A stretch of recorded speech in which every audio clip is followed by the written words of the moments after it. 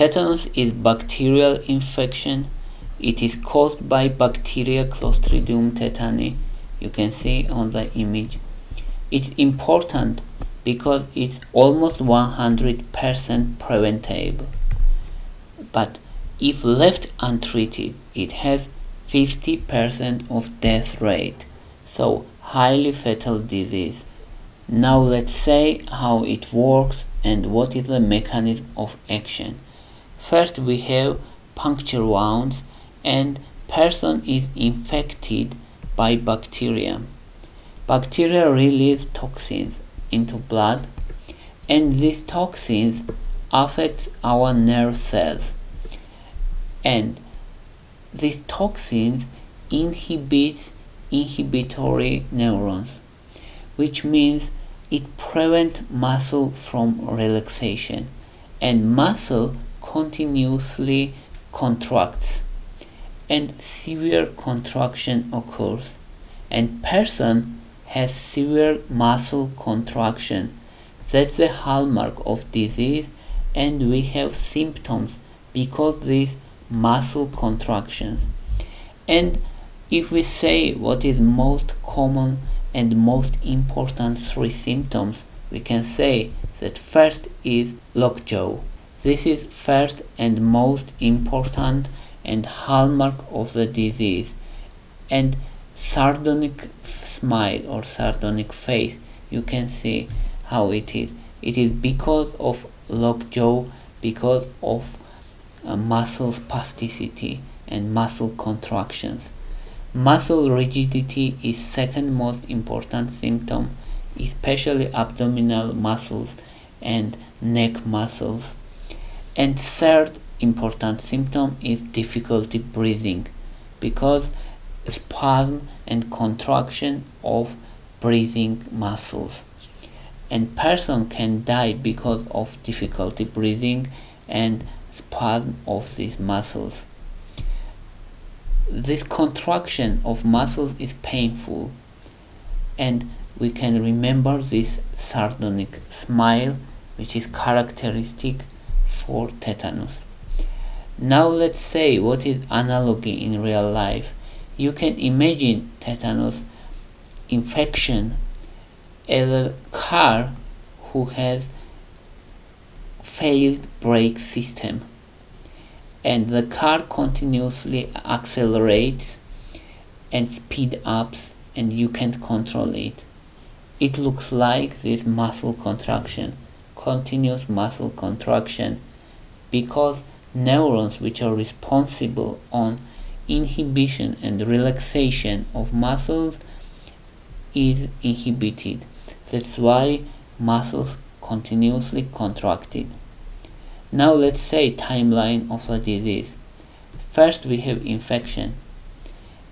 Infection usually is punctured wound, and this punctured wound is deep usually, and not a small wounds usually does not cause tetanus, but deep punctured wound, especially for example rusty nails or farming equipment, and sometimes animal bites also can cause such wound, unsterile birth practice also, and deep and contaminated wound is important. At this case, infection rate is 25%, so it's quite high if this wound is punctured and is contaminated and deep, of course. I'm not talking about very shallow wounds, I'm talking about really deep wounds. We should remember this. And from infection, first symptom appear. It can happen in one day, but usually it takes 8 days to appear first symptoms.